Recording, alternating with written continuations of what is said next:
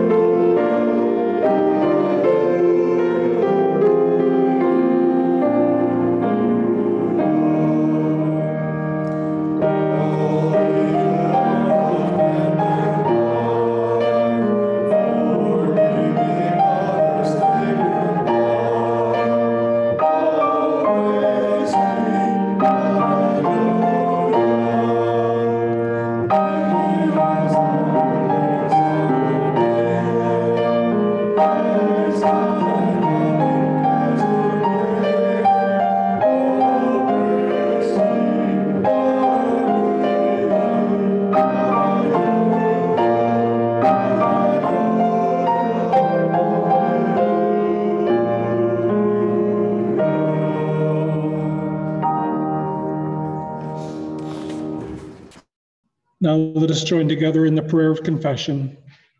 Lord, we pride ourselves on being children of grace instead of slaves to the law, but often our lives do not reflect the wholeness to which you have saved us. Forgive us when we think only of your grace and ignore our discipleship. Help us to choose to live in such a way that our lifestyles will be in harmony with your will for us.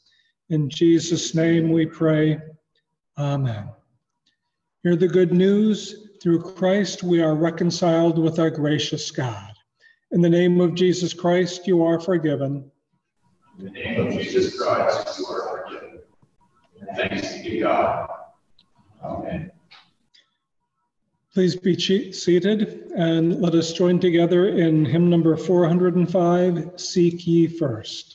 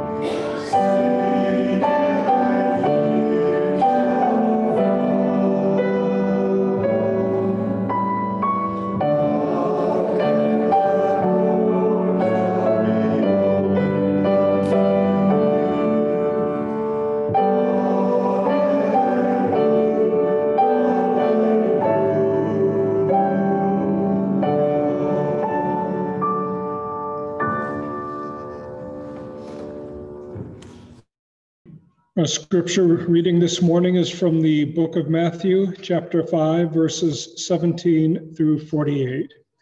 Please stand as you're able for the reading of the gospel.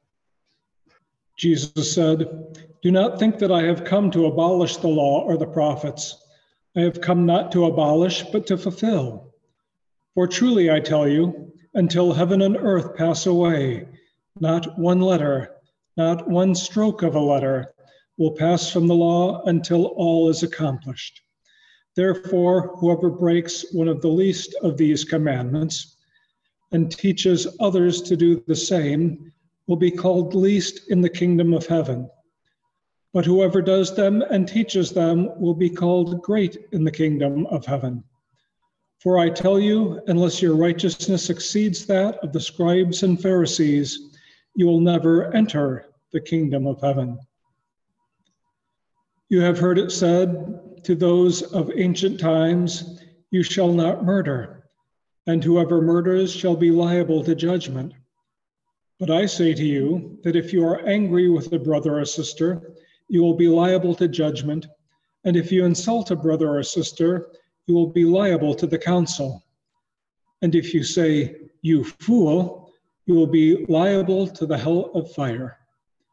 So when you are offering your gift at the altar, if you remember that your brother or sister has something against you, leave your gift there before the altar and go. First be reconciled to your brother or sister, and then come and offer your gift. Come to terms quickly with your accuser while you are on the way to court with him, or your accuser may hand you over to the judge, and the judge to the guard, and you will be thrown into prison. Truly, I tell you, you will never get out until you have paid the last penny. You have heard it said, you shall not commit adultery. But I say to you that everyone who looks at a woman with lust has already committed adultery with her in his heart.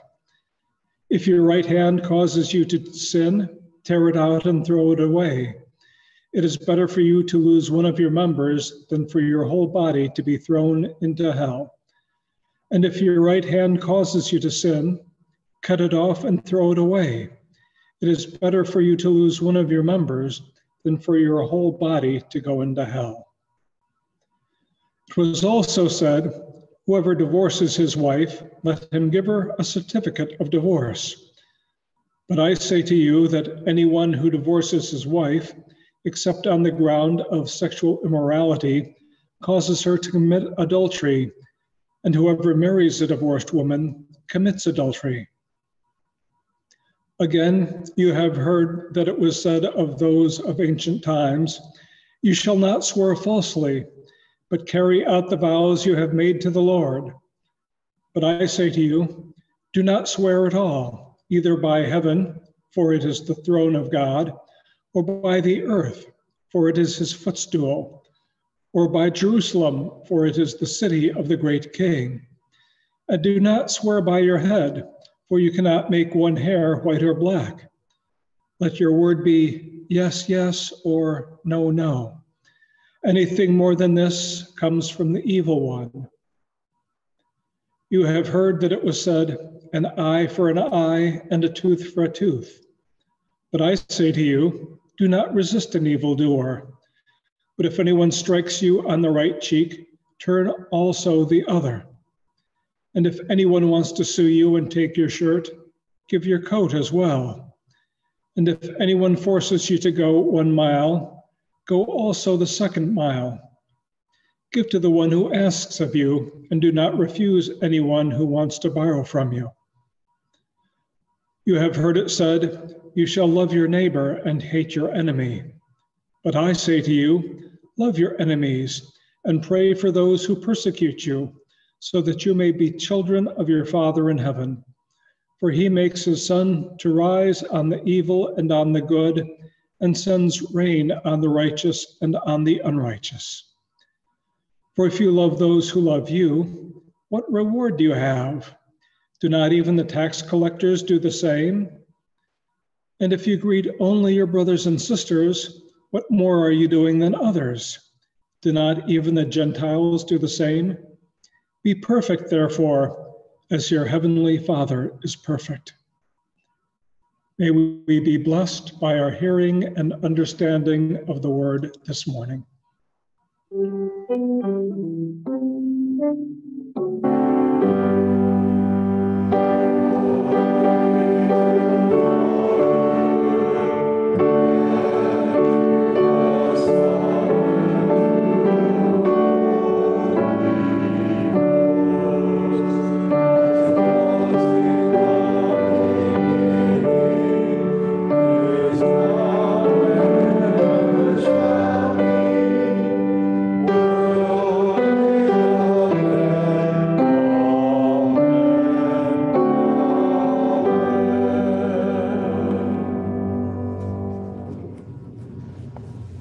Will you pray with me? Dear Lord, may the words of my mouth and the meditations of all of our hearts be acceptable in thy sight, our rock and our Redeemer. Amen. We are finally into the New Testament and through with those pesky prophets who remind us that we are not so much different than those ancient Israelites who took God's blessings for granted and worshiped idols.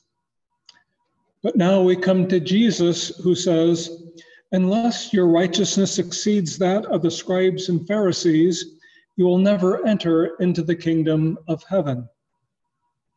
Well, that's a pretty tough row to hoe, because the scribes spent their lives studying the scriptures, and the Pharisees tried to keep the law down to the most minute detail.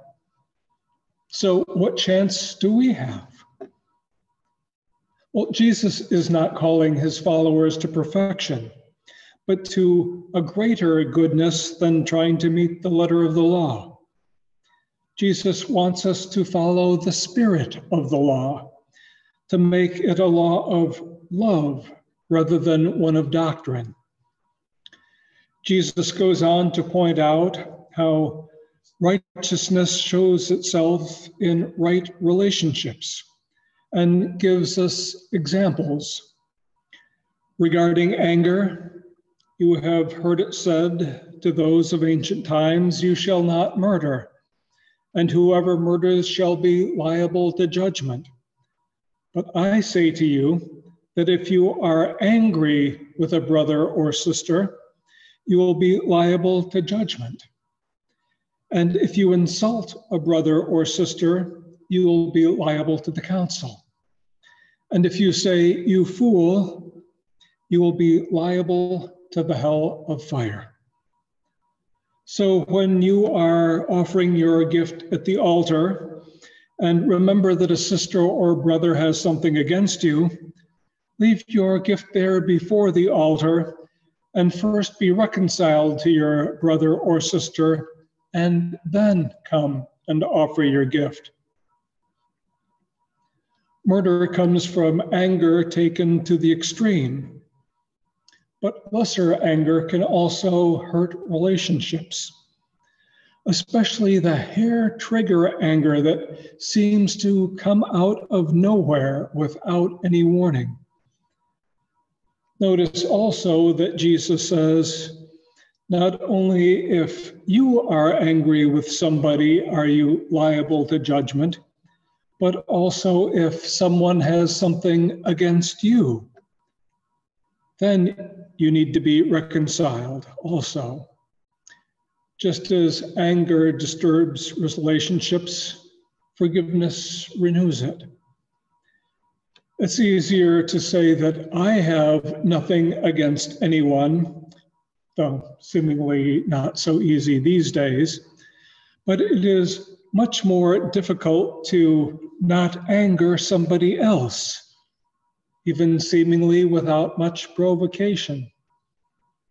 People seem quick to take offense these days, and it's not just an individual problem, but a problem that can affect group fellowship as well. How many times have we come to the altar or taken communion knowing that someone is angry with us? Jesus said that we need to realize that when we have hurt someone, and then go seek and try to reconcile with them before coming into God's presence with our gifts. It's not always easy to do, but it is something that we are called to do relationally. Jesus says similar things about adultery, divorce, oaths, and retaliation. So it's not enough just to not commit adultery, but Jesus calls upon us not to even think about it, because once again, impure thoughts can lead to actions. It's comparatively easy not to commit adultery, but it's another not to even look at an attractive person with just a little bit of desire. Jesus calls us to go beyond right actions to righteous thinking. And oaths today are much different than they were in Jesus' time. It used to be that someone would demonstrate their truth or earnestness by stating, "By God," or "Before heaven, I swear that this or that is true," or that I will do something. Nowadays, it seems more likely to be a threat, as in, "By God, I'm going to do such and such to you if you don't." And today, people seem to cuss a lot, seeking to profane someone or to bring them down by saying such things as, "You are so full of blank." We don't seem to have nearly the reverence for either God, people, or things that earlier generations had. Maybe it's because it's harder for people to consider things greater than themselves today. And the self is now the basis for worth or comparison. I think our lives have been diminished because of it. And we seem to lack the humility that puts us into right relationship with God, creation, and one another. We don't seem to place the same value on these relationships that we once did. Perhaps because of the disposability of things in our consumer economy. We use things up and throw them away, or maybe don't use things all the way up before throwing away, rather than seeking to make them last. We rarely repair anything anymore. Things are built to be disposable. This is why we have such a problem finding places to put our throwaway items. And recycling isn't really as much a thing as they make it out to be. I recently read where only about 10% of the plastics are actually recycled. And that's the plastics we managed to get into the recycling stream. I think it's essentially a fabrication to make us feel better about what happens to things we consume and then throw away. Maybe it's because the earth is not felt to be worthy of our concern or our stewardship. So future generations will have to pay the price for our selfish pollution. Jesus also tells us not to retaliate, but to leave retribution to God. But our society seems to be all about retribution. We are often thinking about getting back at someone, evening the score, and not in a good way. We want some payback. But Jesus says to embarrass people by going overboard to accommodate those who oppose you. He uses the example of someone in court taking your shirt and then giving them your coat as well. In those times, that would make you naked. And then the naked person would follow the person around who had his clothing, because being naked back then wasn't as much of an embarrassment as it is now. But being known to have made someone naked would be a tremendous embarrassment.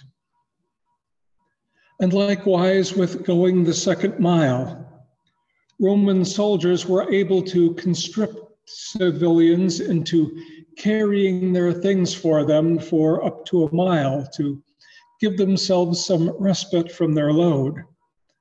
But making them go any farther than a mile would get them in trouble. So a soldier wouldn't want to be seen with someone carrying their things for more than a mile for fear of what the consequences might be. So can you imagine the scene of a soldier begging someone to give him back their items and to stop carrying them? Each one of these cases would reverse the power dynamic, putting the victim in the position of power, having the power to humiliate the oppressor. And finally, Jesus tells us, give to the one who asks of you, and do not refuse anyone who wants to borrow from you. Jesus lived in a world of subsistence rather than in the world of plenty that we have. So it would have been essential to provide for people in order for them to simply live at times. We are much less likely today to take a meal down the street to the poor Jones family than our grandparents would have.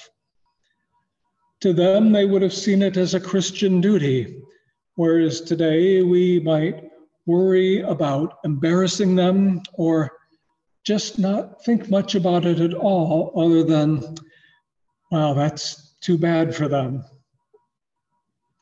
Today, with our comparative wealth and self-centeredness, we tend to think that people get what they deserve.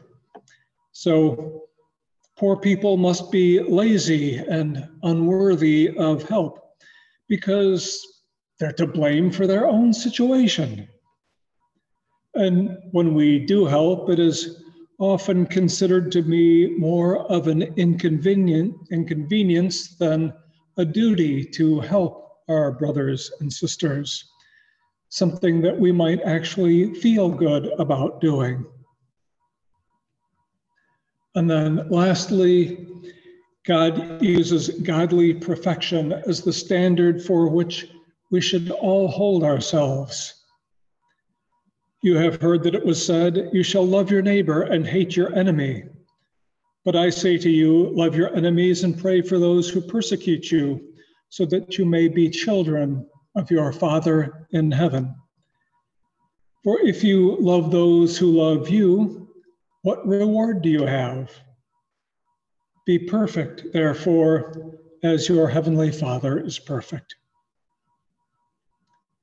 If the standard is to behave like God does in loving and providing for others, well, then we've got a long way to go to even get close to the same zip code.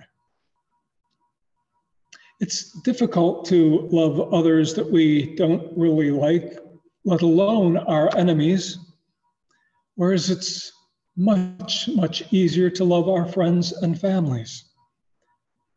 But Jesus tells us to love everyone, even our enemies, for they are also children of God, just the same as we are. Just because we are not able to see it or appreciate it doesn't make it any less so. As Paul tells us in Romans 12, if your enemies are hungry, feed them. If they are thirsty, give them something to drink. For by doing this, you will heap burning coals upon their heads. Again, you would be embarrassing your enemies with goodness, because they will suffer by comparison. And in Jesus' time, a good name and good appearance were much more important than they seem to be today. Killing with kindness is not really a thing anymore, whereas killing, injuring, or demeaning are more and more common and take us further and further away from being perfect as our Heavenly Father is perfect. Now, I think we all know that perfection is unattainable. And so often seeking perfection is the enemy of the good, because we can never be good enough when we are seeking the illusion of perfection. But in our relationships with one another, we need to go to the extreme of trying to be as good as we can with each other. So let us seek to provide for each other, to lift each other up instead of tearing each other down, for that is what God does, seeking to lift us closer to heaven rather than pushing us down lower into the dirt. Because there is too much hell in the world today in the form of hunger and violence, and not enough heaven through love and concern for others. We generally see more judgment of the less fortunate than righteousness in seeking to meet the needs of our brothers and sisters.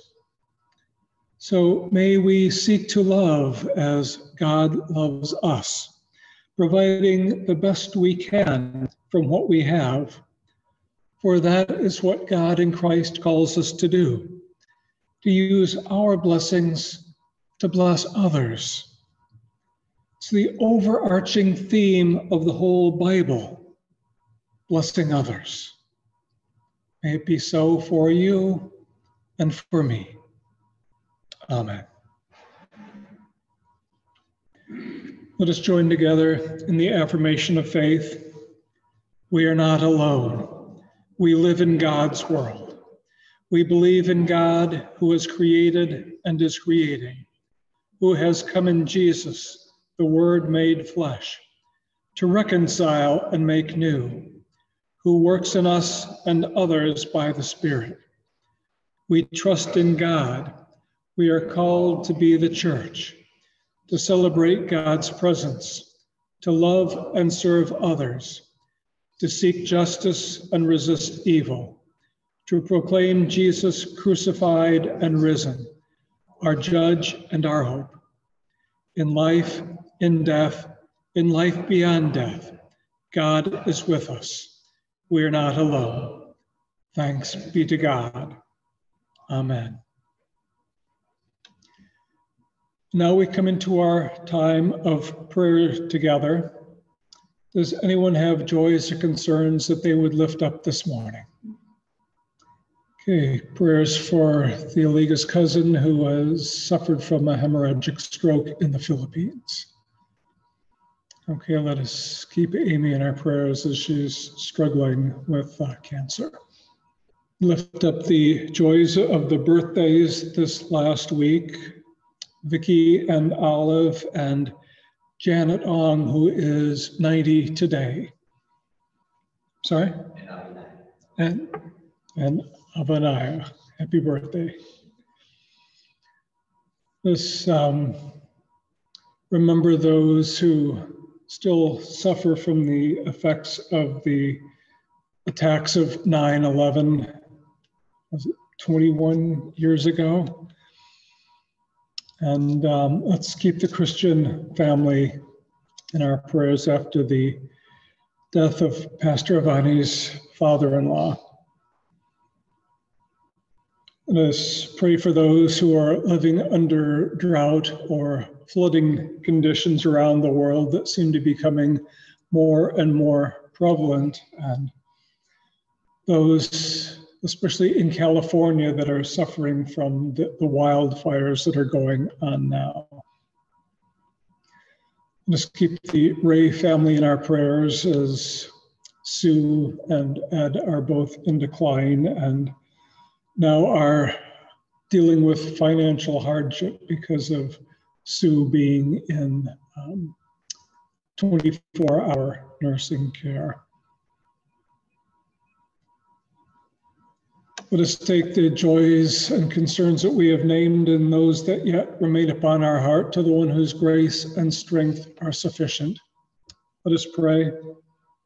Lord, you know that we live in a world filled with suffering and violence, full of anger and hatred and oppression. Help us to follow the example that you have given us in Jesus, to reach out with love and compassion for those around us and help our brothers and sisters to meet their daily needs. Lord, give us the strength of compassion to be willing to reach out where we see needs and to think of others before thinking of ourselves. Lord, we pray for those who live under conditions of oppression and violence, for those who have lost their living space for whatever reason, for those who have lost most of their possessions, their clothing, their dwellings, and those who do not know where they will sleep tonight or find their next meal.